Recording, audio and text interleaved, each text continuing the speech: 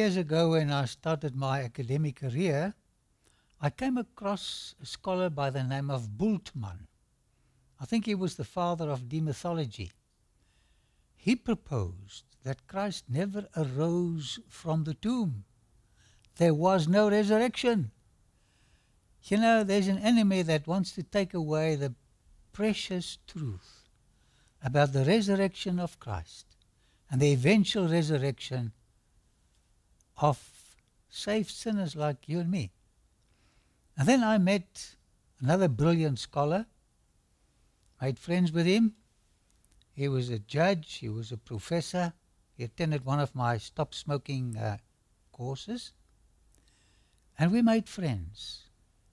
And you know, he said to me, I'm an atheist, and I don't believe in the resurrection. You know, if you only live for this life, what's there to it? Fortunately, we've got marvelous, wonderful truths. The resurrection of Christ. Now, what is your longest recorded time in shedding tears?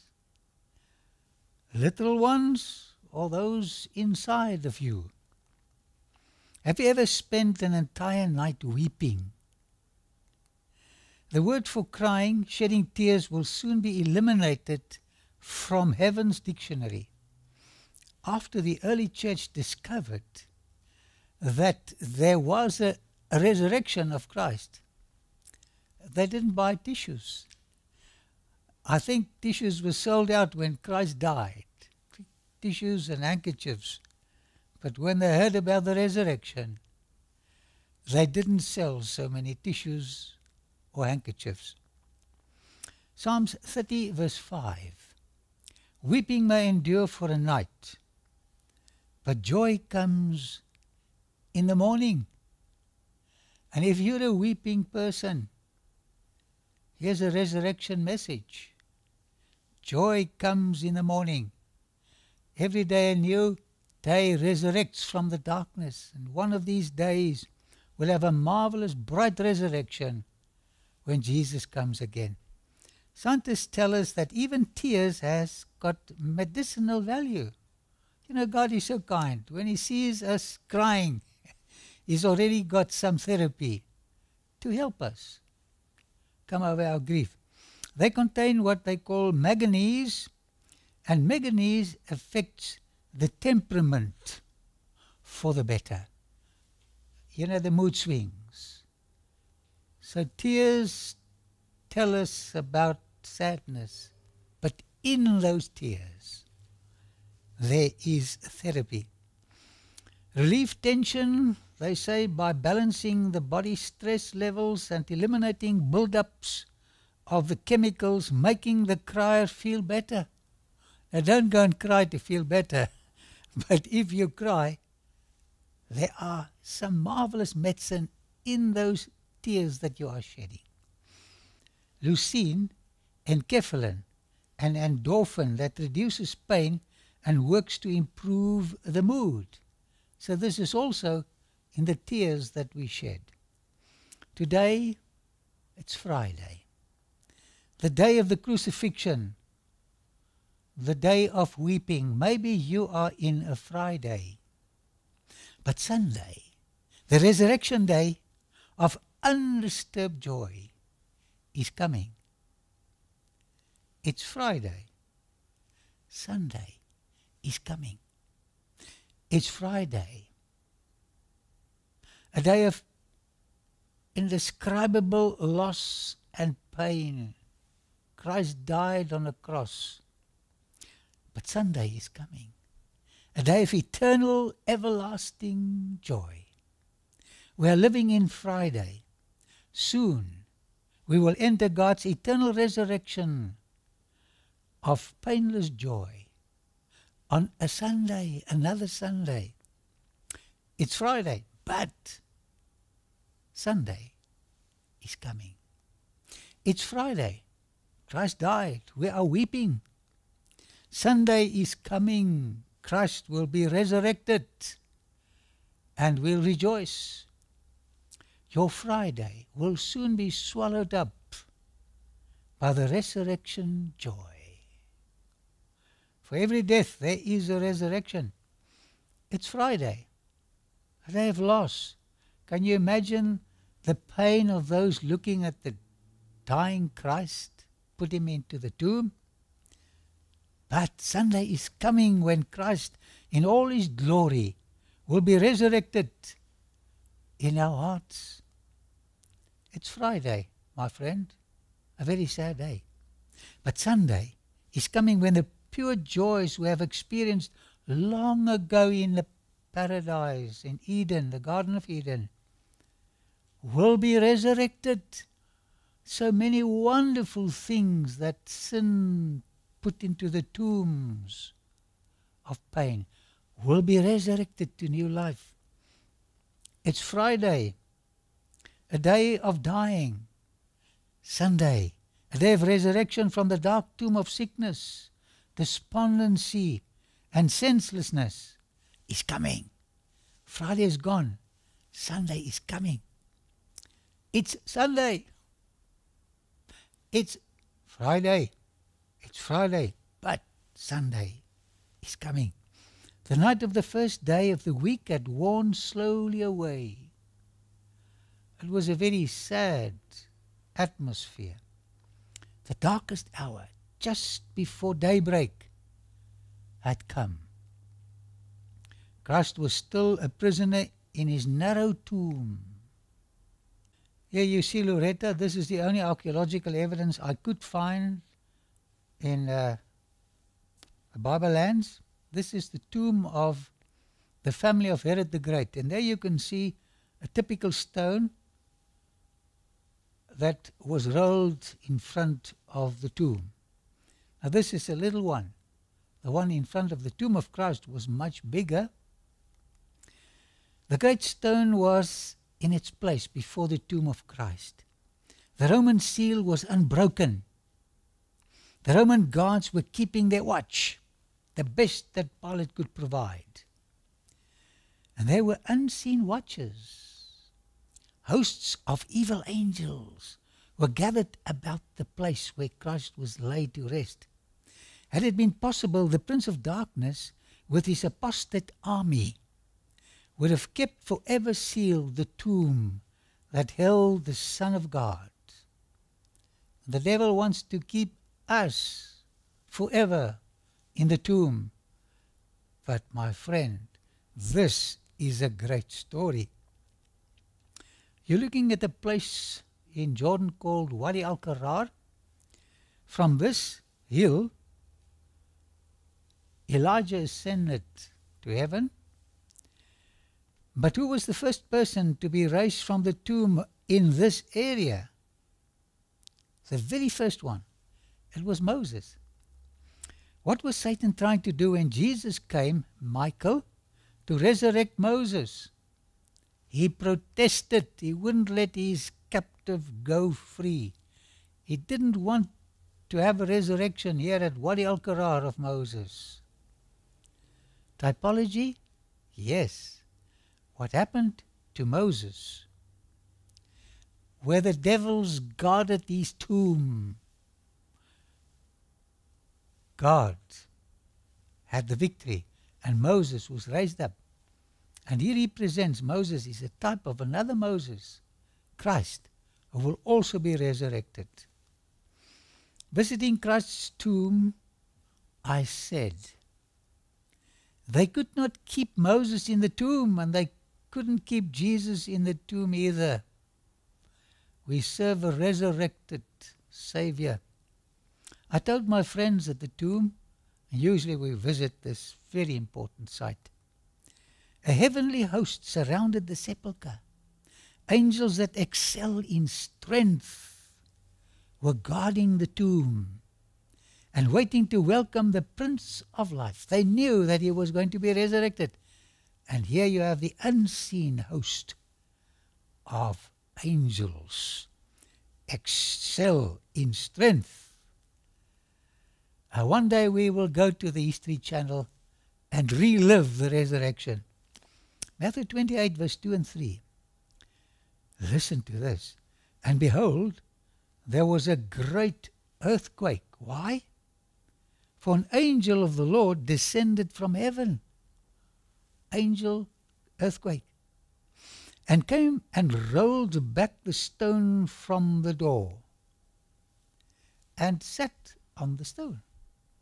His countenance was like lightning, brilliant, and his clothing as white as snow. Can you imagine him coming down to the tomb with good news? Can you visualize him coming down to this planet in the vast universe? He's got his GPS right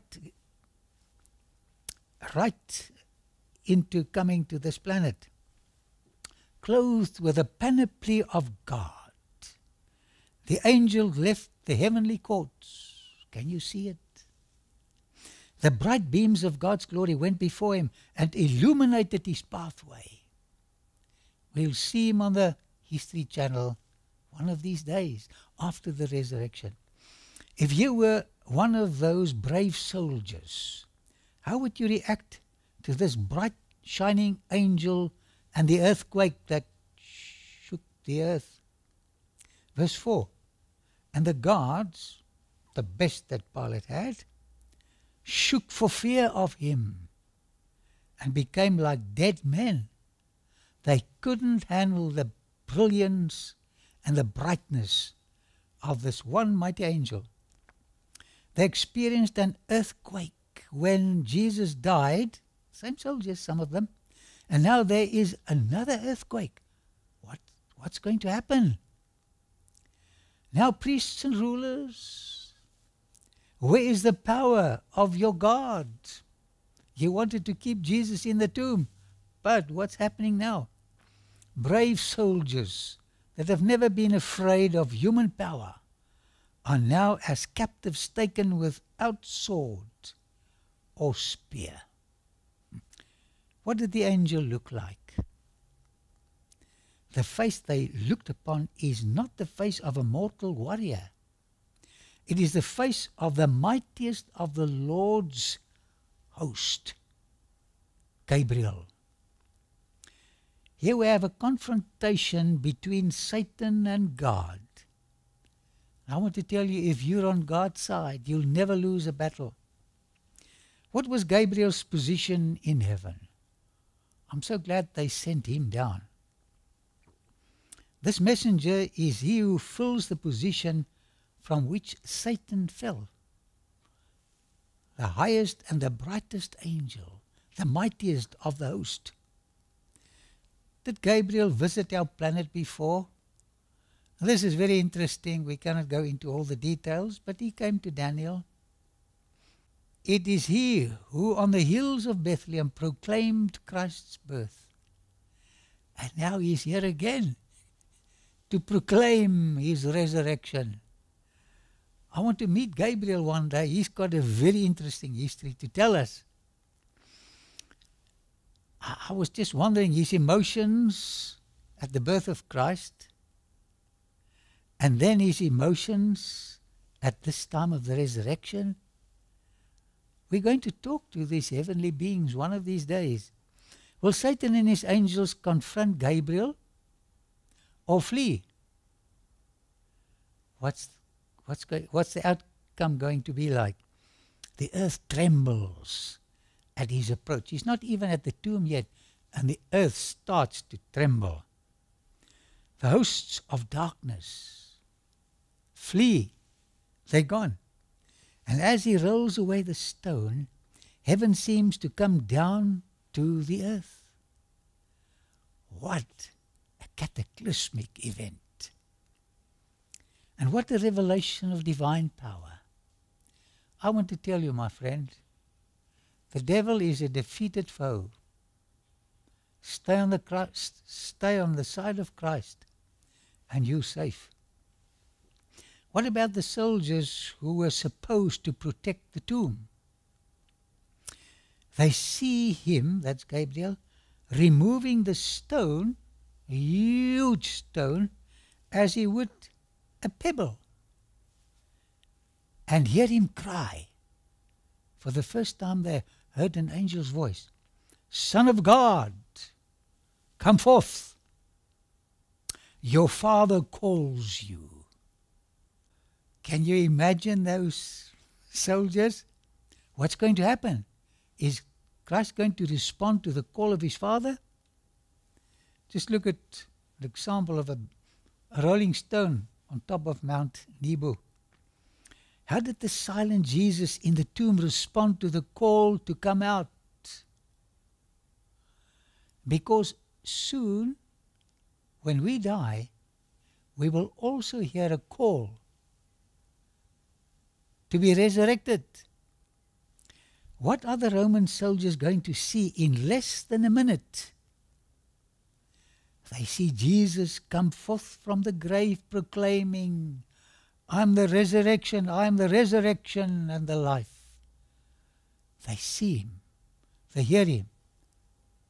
Can you imagine that? Christ speaking with a loud voice, I am the resurrection and the life. Maybe there was another tremor when Christ spoke these words. And I think the words echoed from galaxy to galaxy to galaxy. The battle has been won. He's paid the price. He's resurrected. And now he can administer the benefits of his death on Calvary. Did singing angels accompany Gabriel to the resurrection event as they did at the birth of Christ? I love the incidents where we have angelic choirs singing at important events. As he comes forth in majesty and glory, the angel host bow low in adoration before the Redeemer and welcome him with songs of praise.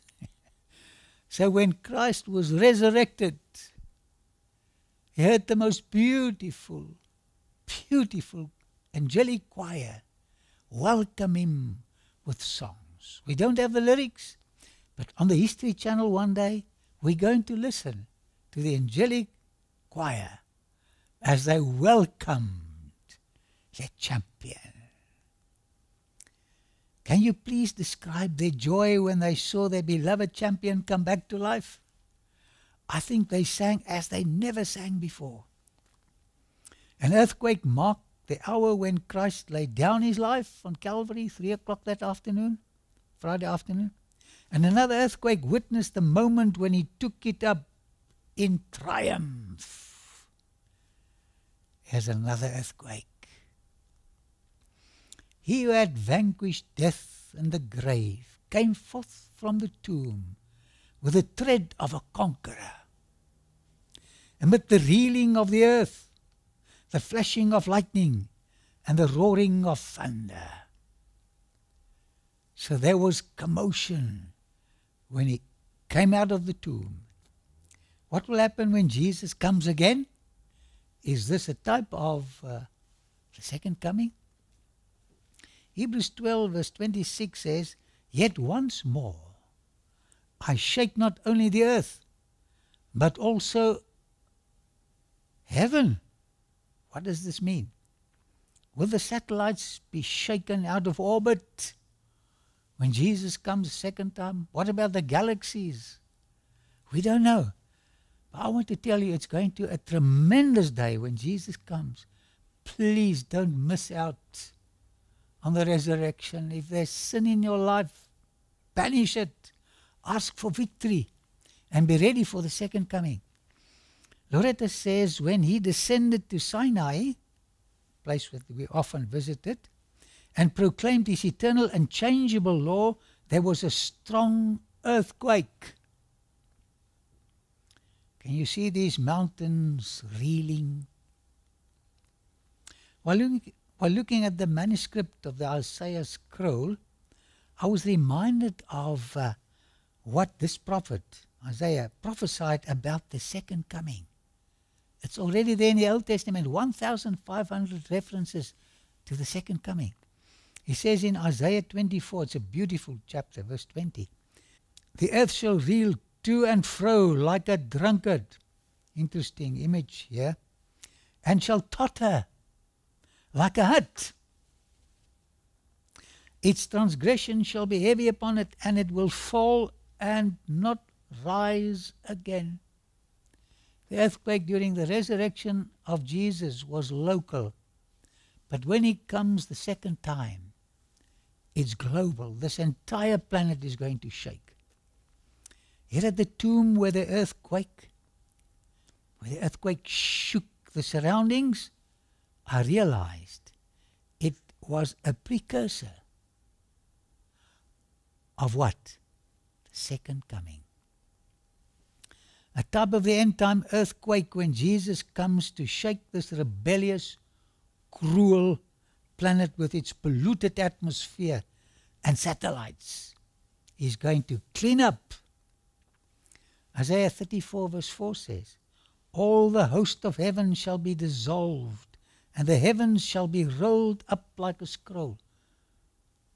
This was their writing books in Old Testament times. And when they finished writing, they rolled up the scroll. So this planet will be rolled up like a scroll. It means the mess will be removed. 2 Peter 3 verse 10. But the day of the Lord will come as a thief in the night. But you must read this in the whole context, in which the heavens will pass away with great noise. The heavens. You will be able to hear the heavens making a noise. And the elements will melt with fervent heat. Both the earth and the works that are in it will be burned up. There's no future on this planet. At the death of Jesus, the soldiers beheld the earth wrapped in darkness at midday. But at the resurrection, they saw the brightness of the angels illuminate the night, and heard the inhabitants of heaven singing with great joy and triumph. On Friday it was dark. On Sunday morning, the darkness was dispelled by the glory of the resurrection. And when Jesus comes and we will be raised from the tomb, darkness will be dispelled forever. The Bible says in Corinthians, death is swallowed up in victory. Christ came forth from the tomb glorified, and the Roman guard beheld him. Their eyes were riveted upon the face of him whom they had so recently mocked and derided. In this glorified being, they beheld the prisoner whom they had seen in the judgment hall, the one for whom they had plaited the crown of thorns. But what a contrast! They must have been terrified, these soldiers. What a shocking contrast! This was the one who had stood unresisting before Pilate and Herod, his form lacerated by the cruel scourge on his chest and on his back, on his legs. This was he who had been nailed to the cross, at whom the priests and rulers, full of self-satisfaction, had wagged their heads, saying, he saved others, himself he cannot save.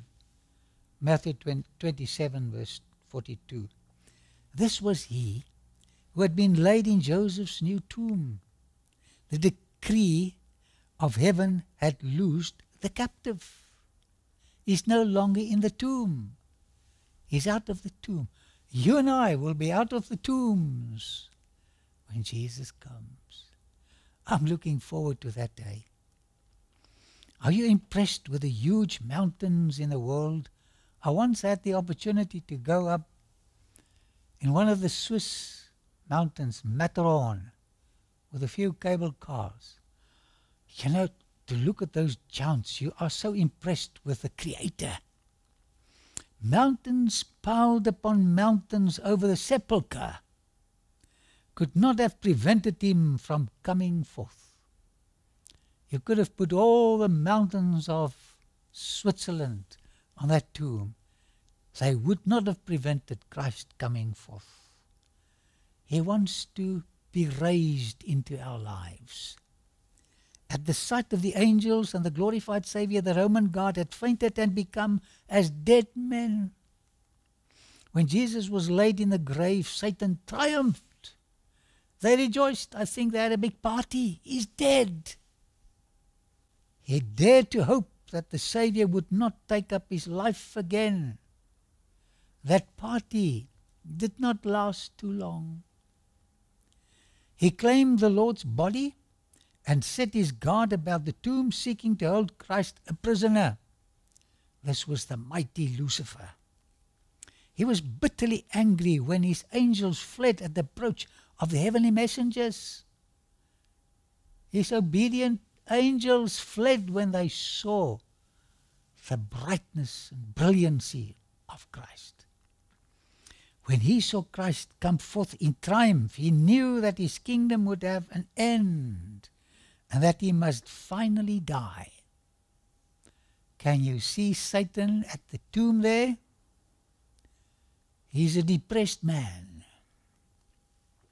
What went on in the minds of the Jewish leaders? By day and by night, that awful scene in the judgment hall when they had cried out, "His blood be on us and on our children," was before them. They saw this picture by day and by night. Matthew 27:25. Nevermore, nevermore would the memory of that scene fade from their minds. Nevermore would peaceful sleep come to their pillows. There is no peace outside Christ. Who is responsible for Christ's resurrection? This is something interesting. When the voice of the mighty angel was heard at Christ's tomb saying, "Your Father calls you," the Savior came forth from the grave by the life that was in himself. So this was a cooperation with the Father, with the Son, and with the Holy Spirit. Scripture to confirm this, John 10, verse 17 and 18 says, "Therefore my Father loves you, because I lay down my life that I may take it again. No one takes it from me, but I lay it down of myself. I've power to lay it down and I've power to take it up again." So when his Father called him, he had power in himself to raise himself. "This command I have received from my Father." So this was the counsel between the two.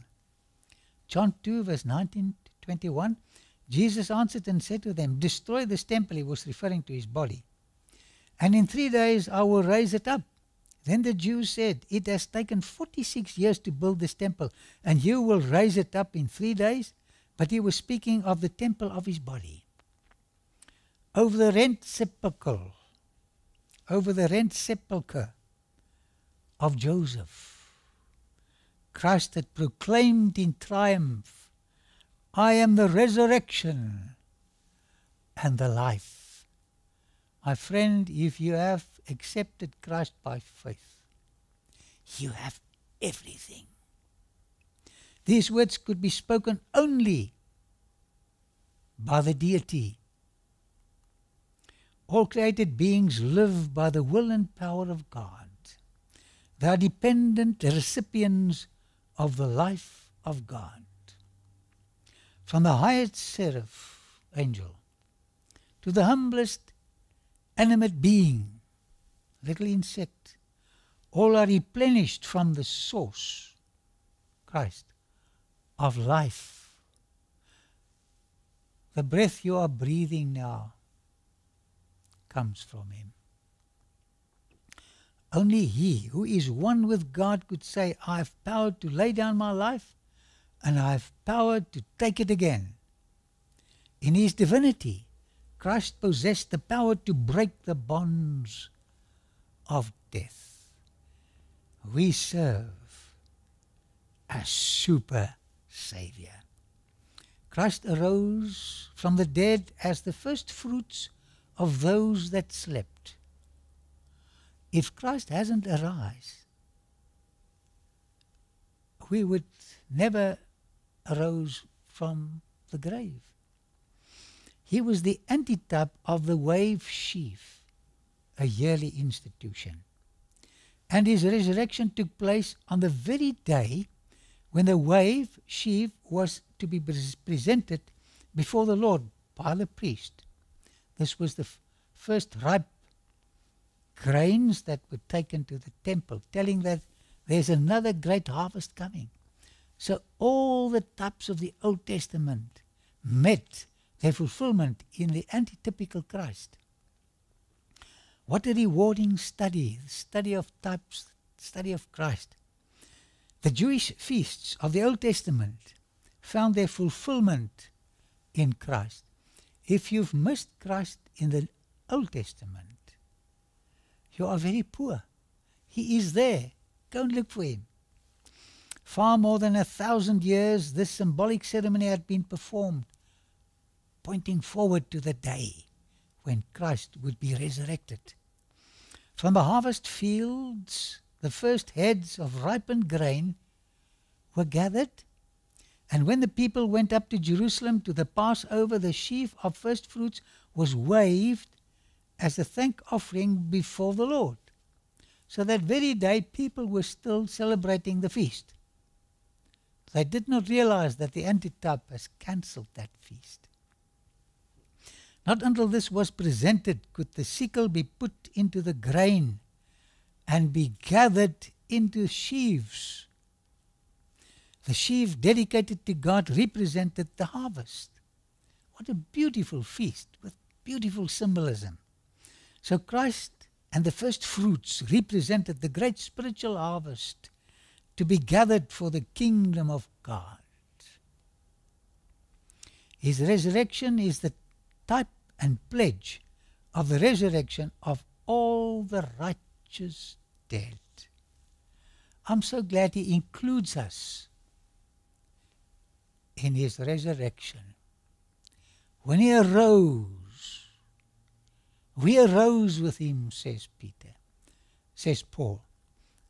And we are sitting with him, in heavenly places. 1 Thessalonians chapter 4:14. For if we believe that Jesus died and rose again, even so God will bring with him those who sleep in Jesus. He's waiting for the big harvest, my friend, of you and me, to take us to heaven. Could he present to the Father the first fruits of the great future harvest?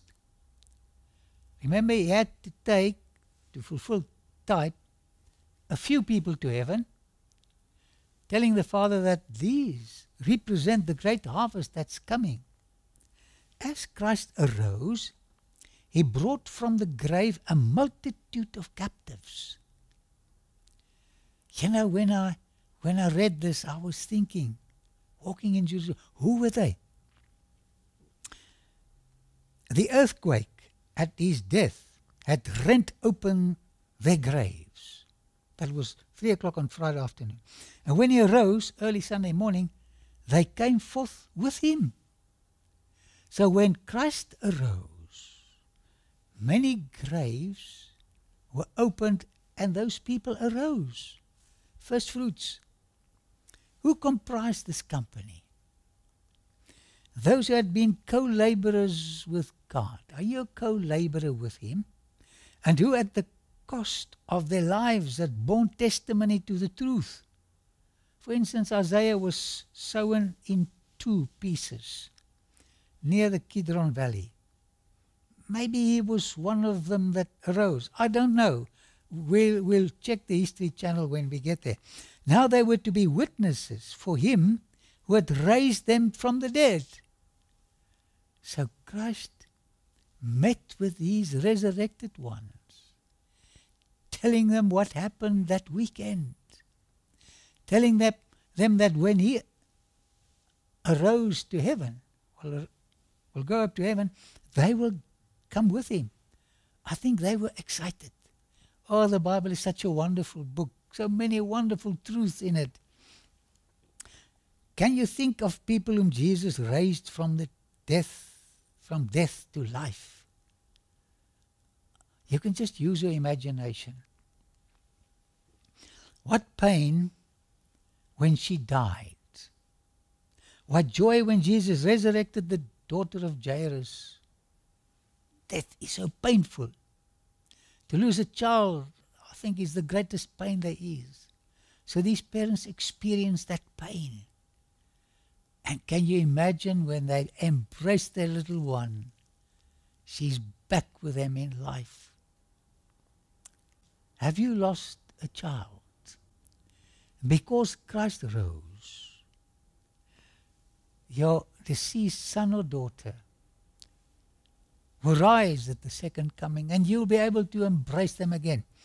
Come with me to another little village called Nain in Upper Galilee. What happened here? I love these stories. There's a little chapel church that they built here. What will we find inside this church? Let's walk in. Look at this picture. It's portraying the widow who lost her only son. He was the breadwinner. He was her pension. He was her security. Christ came from the Sea of Galilee, Capernaum. He met the procession. Before they could bury him, Christ rose him from the dead. Can you see mother and son embracing? Are you a widow? Have you lost a son? Come with me to Bethany. We're going to visit another resurrection. Don't miss the visit to Lazarus' tomb. Pay a few shekels and you can go in.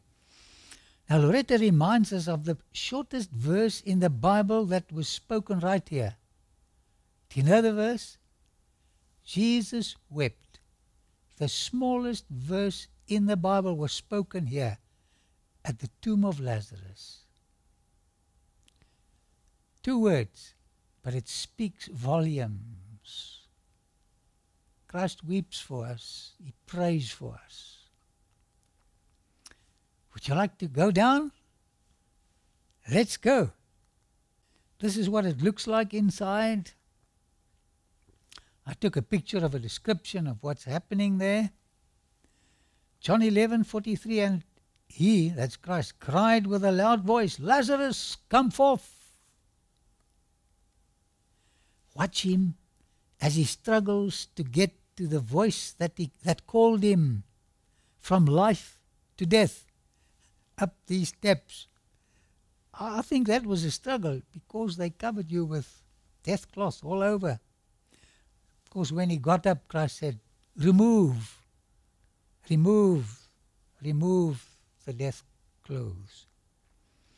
John 11:44, and he who had died came out bound hand and foot with grave clothes. Can you see the picture? And his face was wrapped with cloth. You know, he had to, I don't know how he got out of the tomb. Jesus said to them, loose him and let him go. Can you imagine the 2 sisters embracing their brother?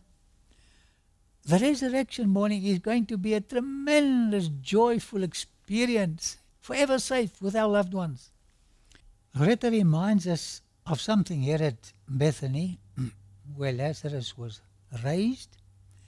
If Christ didn't mention his name, what would have happened to all the saved ones in the tombs? Man, the entire city would be filled with resurrected people. But this was just an individual. But you know, these resurrected ones were not clothed with immortality. After they were raised, they were still subject to death, and they died. But those who came forth from the grave at Christ's resurrection were raised to everlasting life. They were types of the antitypical wave feast. They ascended with him as trophies of his victory over death and the grave. So Christ brought this trophy to his Father. These, said Christ, are no longer the captives of Satan. I've redeemed them. Look at them, Father. Look at this. The first fruits. I've brought them from the grave as the first fruits of my power, to be with me where I am, never more to see death or experience sorrow. Sorrow will not be found in heaven. What kind of feeling that must be. The fear of death is forever gone. You know, we all fear death to a lesser or greater degree. It's not a very pleasant thing to look forward to. It's the cruelest thing that sin could have brought to this planet. But soon, the word death will never be mentioned or experienced. They went into the city, these raised ones, and appeared unto many, declaring, Christ is risen from the dead, and we be risen with him. I wonder if they visited the Sanhedrin, Pilate and Herod. But wherever they went into the city, they proclaimed the truth. Maybe this one person says, I'm Isaiah. I wrote about this event, and here I am. Christ has risen. This is good news. The resurrection is very good news. Who were these Old Testament martyrs? Who were they? Did they visit the temple? I wonder. Reaction to the chief priests and rulers? These poor people never slept a decent night's rest evermore. For the first time, they see and hear immortal, saved people. Can you imagine somebody coming to you and say, well, I lived 600 years ago. My name is Daniel, and telling you that Christ rose, or Ezekiel, or whoever. We're going to check the History Channel. A taste of what heaven must be like. Thus was immortalized the sacred truth of the resurrection. The risen saints bore witness to the truth of the words. Isaiah 26:19, your dead shall live. My friend, your deceased loved one shall live. Together with my dead body they shall arise. The resurrection was an illustration of the fulfillment of prophecy. Isaiah 26:19, awake and sing. Be resurrected and sing. You who dwell in the dust, for your dew is like the dew of herbs. Beautiful imagery. And the earth shall cast out the dead. It says here, awake and sing. In other words, at the second coming, when we are raised from the tomb, we are going to sing a song. What do you see in this picture? To the believer, Christ is the resurrection and the life.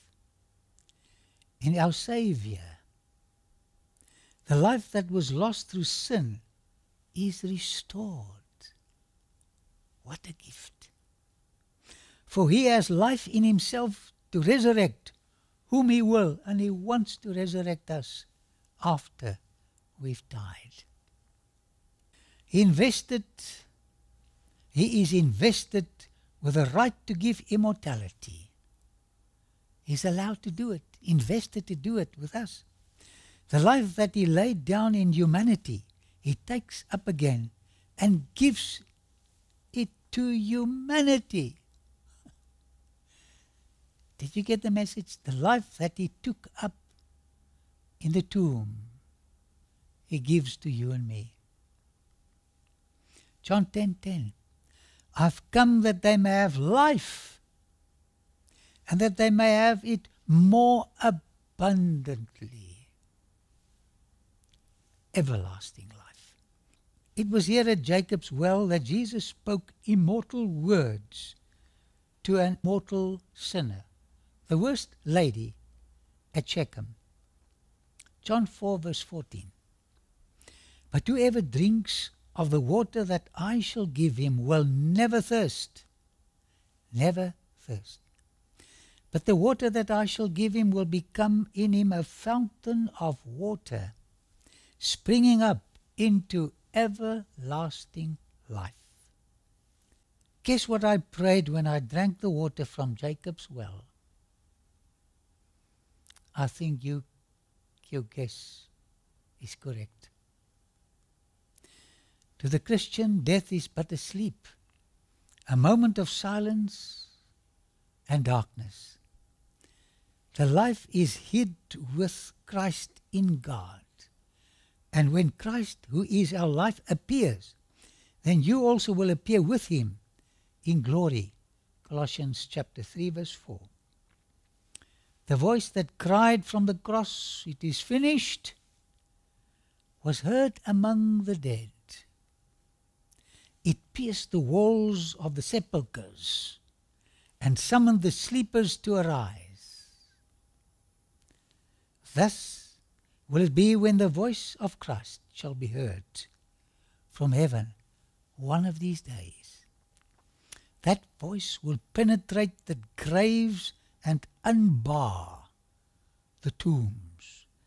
And the dead in Christ, your father, your mother, your child, shall arise. We haven't got the intellect to imagine what this would be. I'm looking forward to this miracle. At the Saviour's resurrection, a few graves were opened, but at the second coming, all the previous dead shall hear his voice and shall come forth to a glorious, immortal life.